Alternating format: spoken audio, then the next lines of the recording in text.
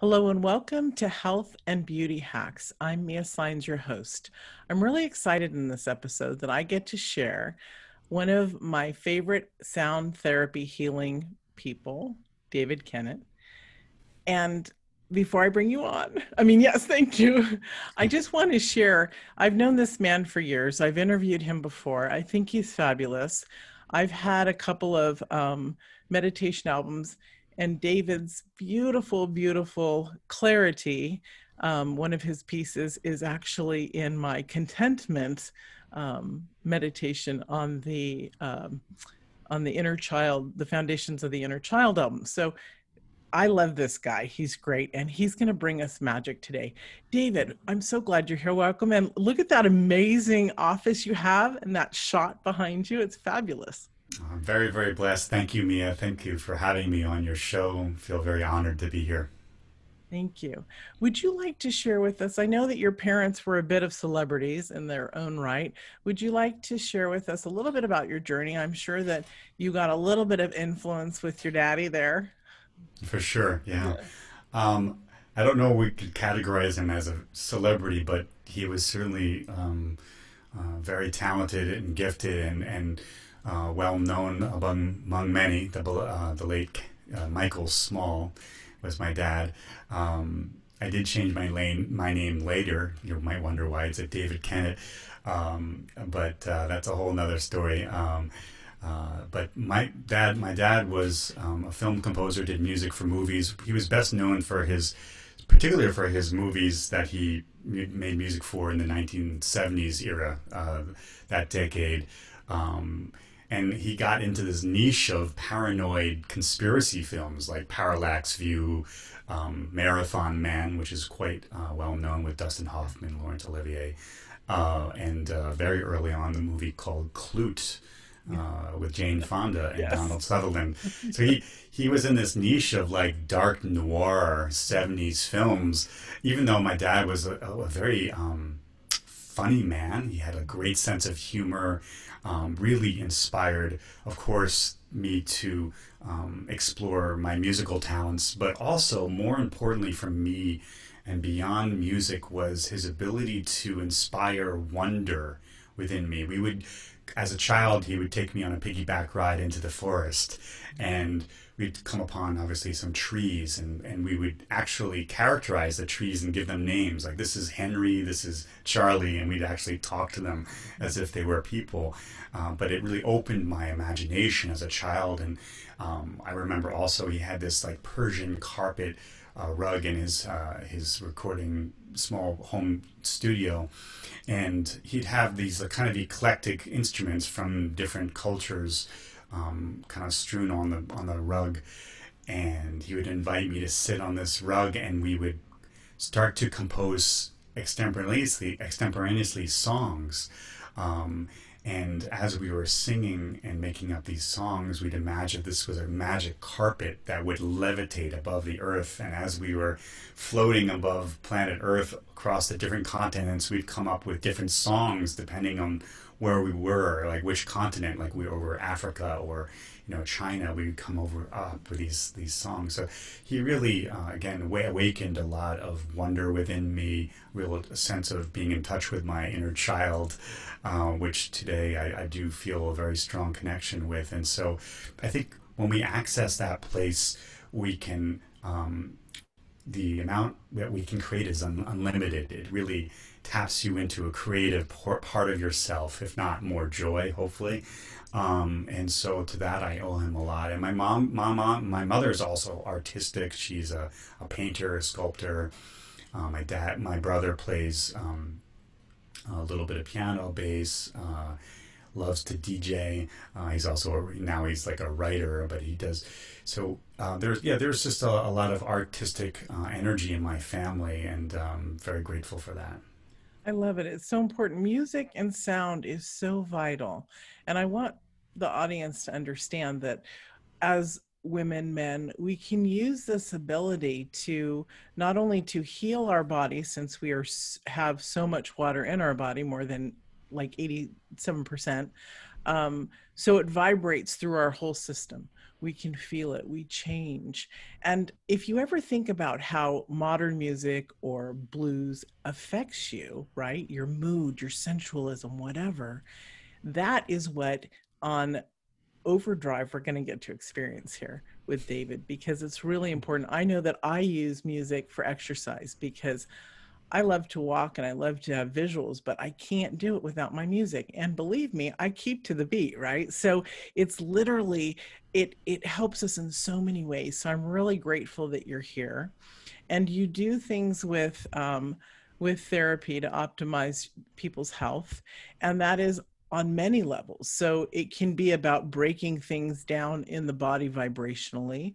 It's, you also work with people with asthma and breathing disorders. Would you like to talk a little bit about that before we let you loose on the music with us? Sure. So, I mean, I owe a lot to my dad, and I've had a few outstanding mentors on the way. Also, is Jonathan Goldman, who's a pioneer in sound healing, sound therapy. He's all about intention. You mentioned about how our body is, a large percentage, mostly water.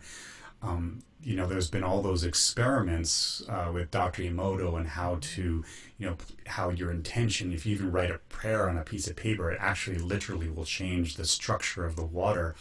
Well, given that model, you can also take that to apply to music and sound. And how that works is that I use intention with sound. That intention actually will amplify sound. So that's really the basis a lot of my work, which I really learned a lot from Jonathan Goldman. So having an intention, you can write down a word, something like optimal health, right, on a piece of paper. Optimal pH balance, very important.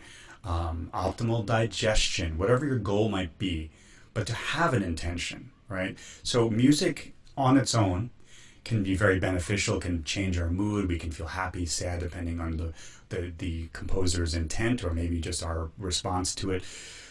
And even more significantly, if we have a specific intention with sound, it will have great effects on our body, lasting effects even. So I encourage people to write down an intention on a piece of paper and actually place it on their body. And as I'm singing, as I'm playing different musical instruments, the waves of sound. So this is not just a spiritual reality, it is a physical reality. Sound is actually pressurized waves of energy. So as I sing, as I play a drum on someone's body, there are literally pressurized waves of energy that we call sound being directed at the body. Now, what's really cool is that most of us have experienced, in either a party or a musical concert, like a live concert, they're playing the volume so loud usually that we're feeling the vibration on our body, and to the extent that we might even feel like our bones vibrating, like the bass or the drum is so freaking loud. Well, that's a physical reality. The pressurized waves are actually vibrating our cells. They're moving our bones. And where this becomes very significant and exciting is that if you combine that with intention, your intention is going to be carried on that wave, somewhat like a surfer who can ride a wave. Instead of the surfer riding the wave, your intention is riding the wave, and it easily penetrates our skin. As we know, when we hear music, it's not always volume. And sometimes it's just being in the presence of an intentional sound. That sound is going to penetrate your skin. It's going to be going into the tissues, glands, and cells of your body. So that's really the model, that fact that intention plus in sound equals healing is really the model of my work. Also, Tom Kennet has done great research on how just a singing bowl can change the brain waves. It can put you into an alpha theta, which is where we go when we go into deep meditation. So there's so many benefits. So yeah, I work with allergies because we can introduce an allergen either the physical allergen, we can put, like, let's say somebody's allergic to dust or grass or cat hair, and we can put it in a bag or have it safely concealed from somebody who's definitely allergic to this substance, and have it safely placed on their body as I'm singing or playing a drum, and we're going to be sending that information into the cells of the body, re-educating the immune system to understand that a healthy immune system can handle dust, it can handle cat hair or grass, what have you. When we have an allergic reaction, it's when our immune system is feeling threatened. In other words, there's a perceived threat, but it's only based on perception. So what needs to happen is the perception needs to change, and that can happen through this method that I'm just superficially talking about here. But this is how I can work with allergies with great success. I have like something like 90% success rate. I have like 100% success rate with cat allergies, dog allergies. Where it becomes difficult, allergies are very complex, and things like eczema are not necessarily an allergy. So those things can be very difficult to clear. But if someone says, okay, David, I know I'm allergic to this specific substance because every time I eat it or every time I'm around this, I have a reaction. It's much easier to really help that individual because we can get, as I say, get a sample of that substance and re-educate the immune system.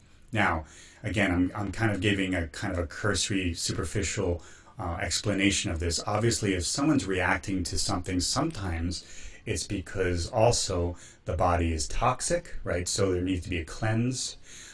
Sometimes the body is saying, you know what,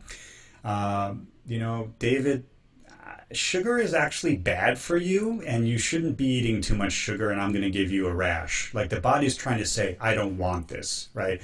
And so now it's not always about overriding or fooling the body. We need to listen to what the body's trying to say. But sometimes it's just plain confusion, and it gets very deep in terms of what caused that confusion. That's a $1,000,000 question. No doctor can tell you what causes an allergy. It's a big mystery. No one really knows. But my suspicion, among other suspicions, is emotional trauma. Often when people have trauma, and honestly, the trauma can be the slightest little thing. You could be eating an avocado and you happen to have Facebook open, or you're watching TV and something really horrific happens. That's a slight trauma that can be confused with the food. So suddenly your body is not feeling safe, and then it's like, oh, avocado equals death. Right. Or allergic reaction. Right. So it's very complex what causes a reaction. That's one suspicion I have. But of course, there are so many other factors. But the good news is that we can use sound therapy as one method to help re-educate the immune system to feel safe and to know, to be clear. Again, it's not about confusing. It's not about fooling the immune system. It's about educating the immune system. It's about restoring clarity. This is dust. It's not a pathogen. It's not a virus. This is grass. Mm-hmm. This is green grass. This is not something that's not a pathogen or a virus. So therefore, once the immune system says, oh, that's grass, that's dust, that's an avocado, I'm okay. It's the misperception that causes the reaction. Awesome. I'm allergic to rosemary. Oh, really? I could help you. Definitely Definitely. help you. Yeah. Oh, really? Yeah. If you're anaphylactic, that's not something I liked. I mean, I have worked with people who are anaphylactic. Anaphylactic means you have such a severe reaction Yeah. that you can't breathe and And I you have to have an epinephrine pen. Yeah. An Oh, yeah, EpiPen. that's pretty. Yeah. It's not my favorite thing to work with. Obviously, I'm not a medical doctor. I'm a holistic nutritionist Yeah. and a holistic allergist. I did graduate from the Canadian School of Natural Nutrition, but I'm not a medical doctor. So, I'm careful, to, and even when I work, I have worked with anaphylactic, but I'm very careful to say, go back to your doctor. And what I do is I actually have people wait at least 9 months. In the case of anaphylactic, if they're anaphylactic, you wait 9 months. Why do you wait 9 months to go back to your doctor to ask if you can eat this substance? You wait 9 months because it takes that long for the blood to show that your body has actually changed. I'll give you an example. I worked with a woman who had a deathly allergy to fish and shellfish, to the extent she would have an anaphylactic reaction. And interestingly enough, I happened to ask her, I said, have you ever had any trauma around fish or shellfish? She's like, wow, I've never had anybody ask me that. But I just remembered that I remember watching my dad fish as a child, and I was so horrified and freaked out with the sight of this fish, struggling for its life on a hook and dying. Yeah. And so we worked a little bit with that, and helping her release fear and terror around that. But we didn't just work with the emotions. I actually worked, as I said, with the substance. I have homeopathic vials I will use in my allergy practice, and placing that on her body while doing the sound therapy. And I gave her 4 sessions, 4 separate sessions over a course of, I think, a month and a half. She goes back to her doctor in 9 months, has her blood checked. He gives her the green light because her blood changed to show that she was no longer allergic to shellfish or fish.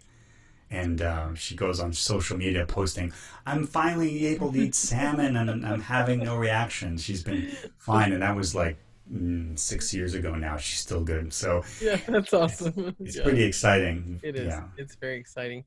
Okay, you're going to give us a super duper big treat here. Are you ready? Shall I? I'm ready. Warm us up? Okay, great. All right, everyone, just relax either in your chair or if you're laying down. Feel the fabric underneath you and just melt into your bed or your chair. And as the sound comes, bring it into you, into your most inner deep space, and just listen and have it heal your body. And thank you, David. Thank you. If you have headphones or earbuds close by too, I recommend that. It sounds a little better. So here we go. So having an intention, you might wish for optimal health, optimal immune function, any body system, gland or organ. Maybe just focus on that part of the body and have this intention of balancing, optimizing for yourself and your well-being. Blessings.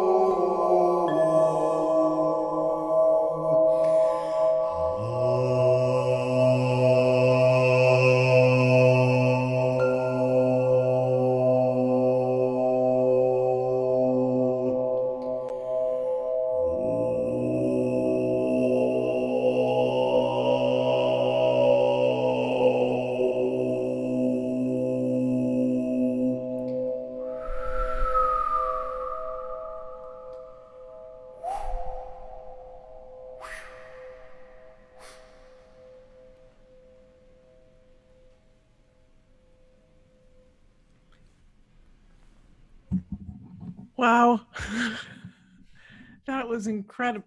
That was incredibly beautiful. Can you hear me? All Yes, I can hear you. Yeah. right, everyone. Come Thank back you. slowly and into the room because that took me very deep. I actually I saw images that were incredibly healing for what I'm going through, and I hope you all could experience for yourself. Listen to this again. Um, because I didn't have headsets, I turned up my volume so it was blasting. Remarkable, remarkable. I want to talk to you off air about it. Thank you. It's just incredibly My beautiful. pleasure, my honor. Wow. Okay. I'm just in awe.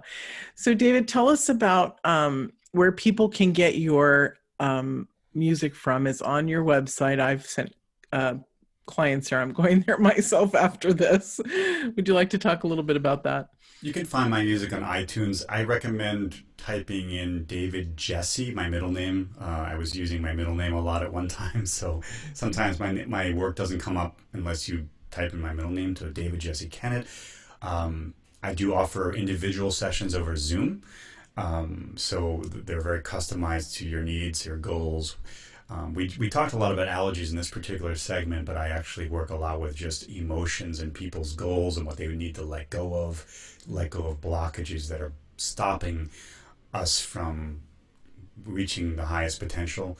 And so I'm all about up-leveling our frequency and also just helping us align with the center of our being and our purpose. It's beautiful. And you have a free gift for people. Would you like to talk Yes, about that? I'd be happy to offer. Anybody can shout out to me, write me an email, a 15, 20-minute free consultation, which will include like a mini sound therapy journey. So, Beautiful. yeah, free And for. we have that for everybody in the daily email and on the site. It's going to be exciting. And this was really an incredible, lovely experience with David and the healing power of sound. Wow. I want to ask you, David, which I normally ask my guests. Um, and since you're actually my first guest on the show, then it's going to be new to this. Such What an is honor. on your heart and mind that you'd like to tell the world right now?